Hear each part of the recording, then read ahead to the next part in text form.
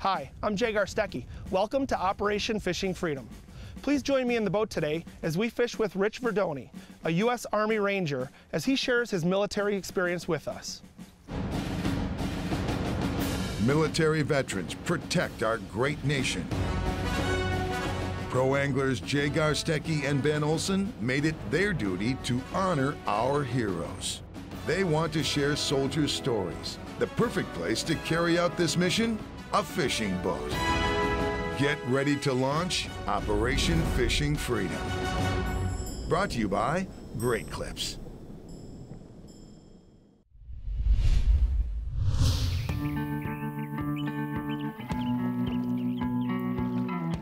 Today's mission takes us north of the U.S. border to Canada's Eagle Lake. How beautiful. Wow. Oh, that's gorgeous. Oh, that is so cool. Hey, so if I catch like a trophy fish, does someone have a technological advanced device to prove that I did that rather than it be a fish story? U.S. Army Ranger veteran Rich Verdone won't let cold weather get to him. If the rod touches the water, the fish jump on board, I get it. This may be just the beginning of Rich's fishing experience. He got off. Nope, still got him. He bit and I thought he took my fish. That's bad when the guy holding the pole doesn't know that he caught something. That's why I didn't know. That's exactly why I didn't know, man. Rich's combat experience included 6 Army deployments. I don't expect that someone would be as proficient as you are as a fisherman, or could honestly call themselves a fisherman if they'd been doing that job for 3 weeks or 11 weeks. There's still so much to learn.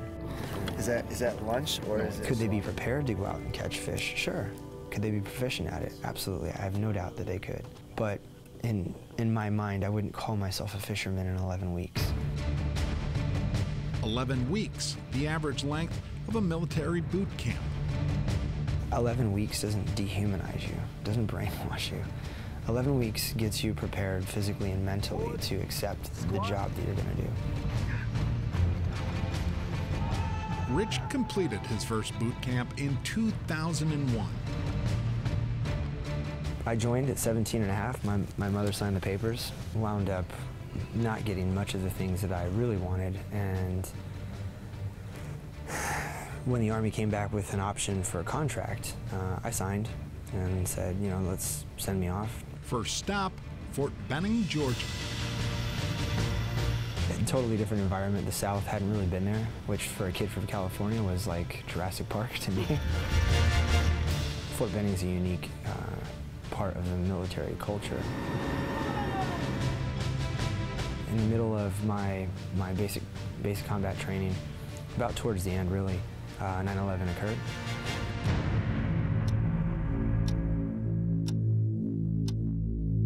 I mean, civilian airliners into civilian buildings is just, I know the world is not a fair place, but that's one of those, you just don't cross those lines. Like a price had to be paid for that.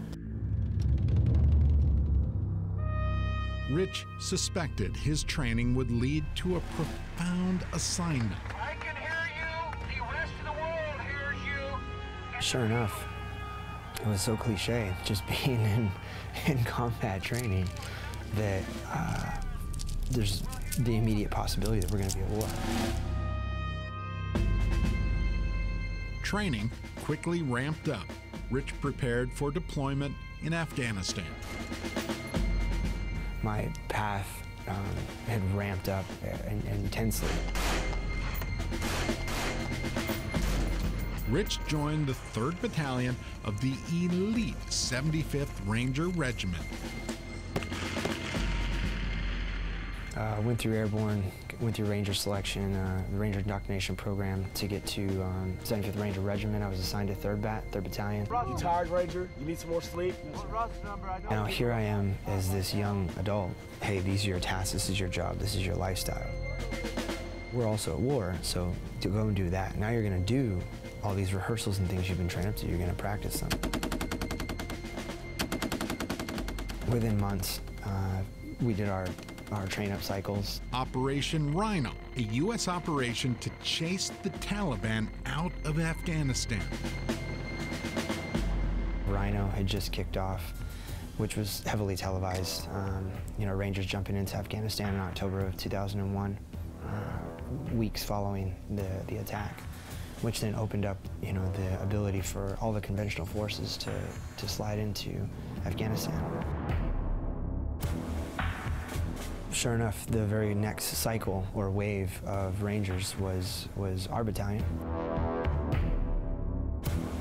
Not even a year in service yet, I found myself in a combat zone with the very best that I knew that our country had to offer.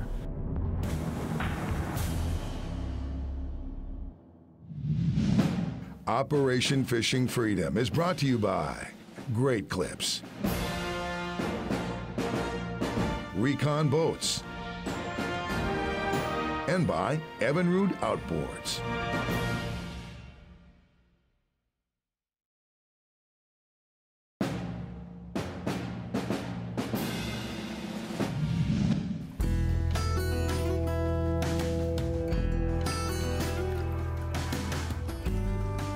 On Canada's Eagle Lake, a symbol of American freedom soars.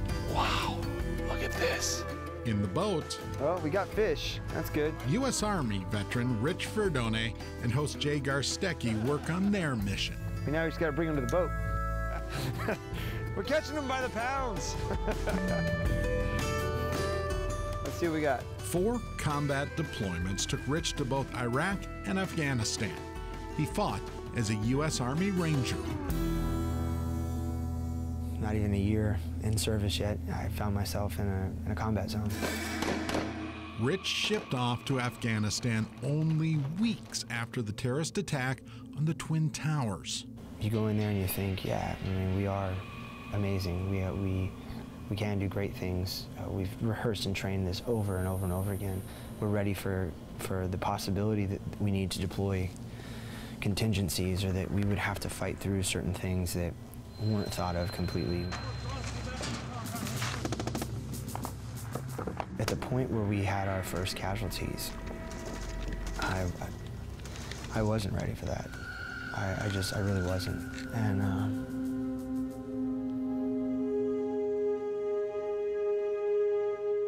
Rich would experience great loss in war. QRF went and brought them back, and the team, after an IED went off, and the gun truck that he was in was just riddled, mangled. There's brain matter and there's parts of him all over the back of that truck. If you did not know him before, you wouldn't have recognized what was left. There are people that are not processing this logically, and I can tell. I can see that there's just disarray in people's face. What do we do now? Rich felt compelled to go to work. I grabbed 2 other Rangers and said, let's clean this. Let's take care of this. We started cleaning the truck, and the blood from the truck filled the air to the point where you could taste it. It was everywhere. And The loss of a soldier so profound.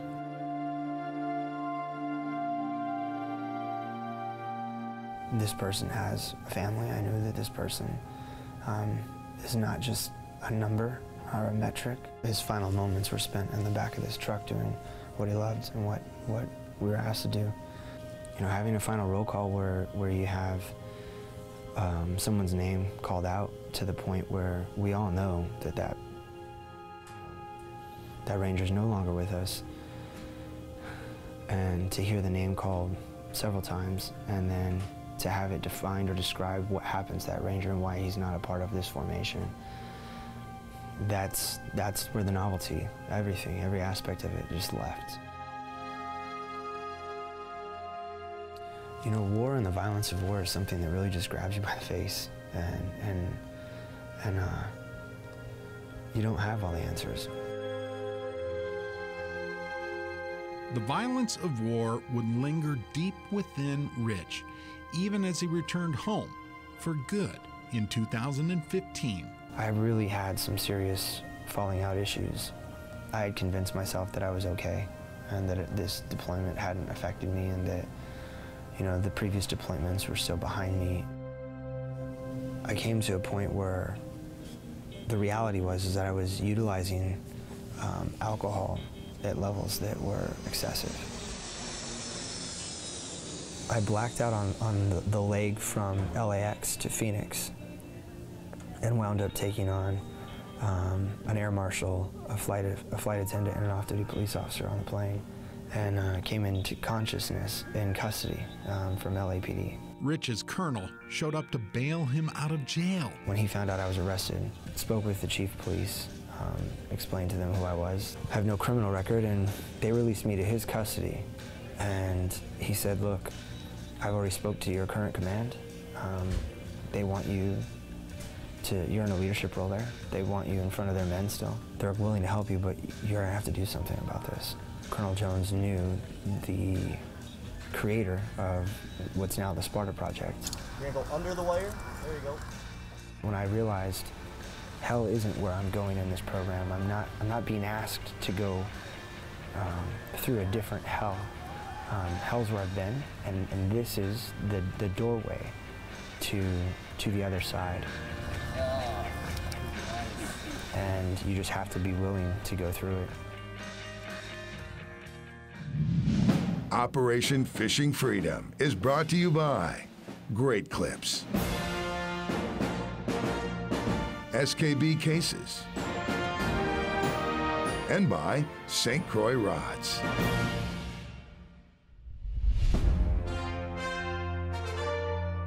Have like a little fish off. How many you caught so far? The fisherman answer would be 8. The real answer is like 3 or 4, yeah. We're catching them by the pounds. If you're a U.S. military veteran living in Minnesota, Wisconsin, Illinois, or Florida, log on to takeavetfishing.org to find an event near you.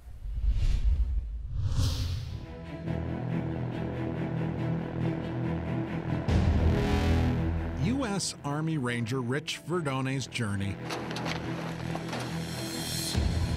took him literally around the world. The second and third deployment was heavily focused on raid operations and airfield seizure operations.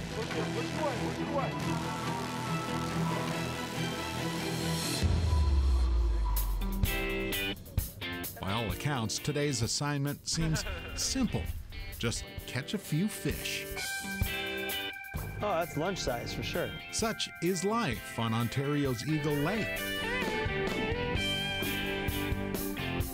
Do I wear shoes? I try not to.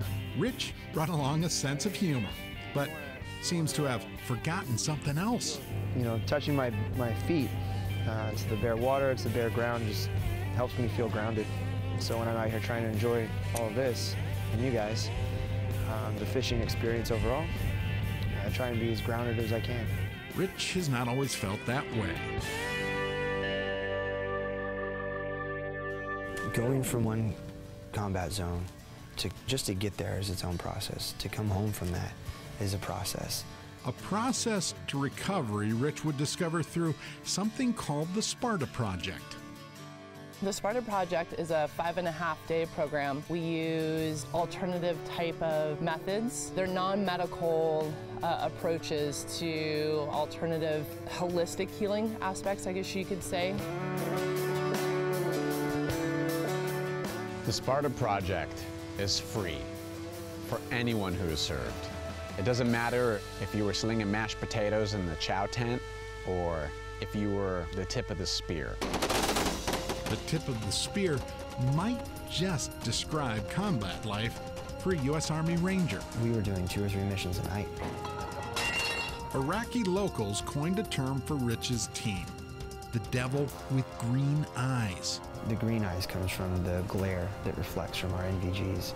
Whenever you'd see our trucks and our groups show up, people would disappear in the neighborhood. Rich returned home from war in 2015. I came home had problems, got arrested. My problems for the first time spilled out into the public eye. He searched for a new purpose. And so Rich came to us as a care seeker. His experiences caused a lot of challenges for him when he tried to reintegrate back into civilian life. And I thought that this program in California would be the last, 5 days of my life. It was a great way to spend the last 5 days.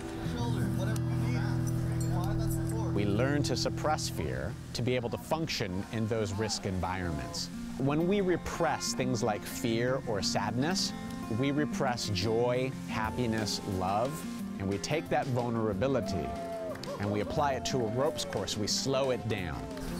We put on a harness, the helmet, the rope, so it's safe. A feeling Rich had not experienced in a long, long time. To anybody who has ever served in any of our branches of military, you have a home with us. You absolutely have a home with us and you deserve it.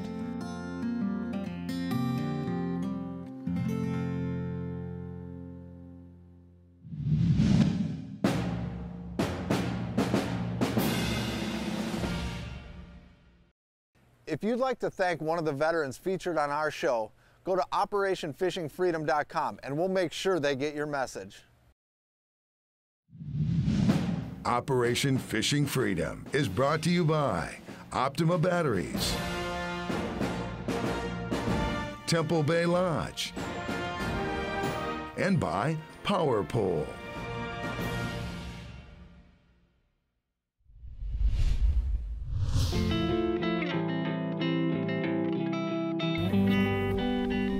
Hook sets, Oh, yeah, I do. cold feet, and laughter. Describe a day on the lake. Veteran Rich Verdone covets time on the water. Boat ride was great. Felt like I was in an off-road monster truck the whole way here. Coming from an environment in a place where you are defending your country, where you are in combat, how do you just come back to this place where it is grocery stores and traffic? Learning to cope would include a climb to the top of a 40-foot pole. It's my belief that when they enter into a military or a war situation, there are certain switches, emotional switches, that are turned off. The Sparta Project works to help veterans gently turn that emotional switch back on. There's no cure for being me. I'm always going to be me. But the lens that I see the world through and how I interpret my environment has changed. I would say that our goal and our responsibility is to take traumatizing experiences and turn it into traumatic growth. You don't tear down the warrior. You don't throw it away. You don't make it. You don't unmake it. You repurpose it. You give it new purpose, new life. There's intense wisdom that they have. Don't let go of that. Rich credits the Sparta Project for giving his life back. I understand my triggers. I understand the things that do have a negative impact on me and my environment. And so it encouraged me to be better than my environment, rather than focusing on the trauma and the negative aspects. So I look at Rich as being a really great example. He came as a care seeker, whereas he might have felt hopeless and that his life only was useful on the battlefield. Nothing could be further from the truth. Rich gets to be the dude who's been there, walked the walk, now gets to talk the talk and demonstrate that you really can transform post-traumatic stress into post-traumatic growth. Growth that is clearly prevalent in Rich as we fish these cold Canadian waters. Well, I want to honor you with something.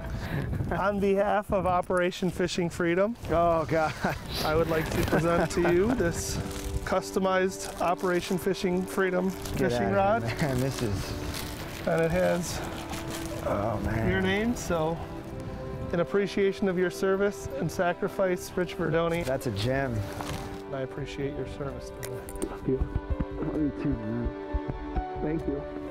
Thank you. Turns out, on this day, in this place, Rich offers his own gift. But this is kind of a calling card or flag that we flew on our gun trucks. It's been to Iraq and Afghanistan. You know, Jolly Rogers was just something that, you know, touch a home for us in a place that we didn't really like, you know, all too much. Every time I leave the country, this is what I bring with me. It's a tough decision, but I'm going to dedicate it to the Lodge for the courtesy that they've shown us. You know, Temple Bay has just been great, and so this will just be for all the other veterans that are going to come behind us. The act, a clear indication of Rich's new mission in life. I can't say I'll be a professional fisherman, and hopefully I catch more fish than give away minnows with this thing in the future. I did. I thought it was, I totally thought it was going to be a rain suit. You caught me off guard with this.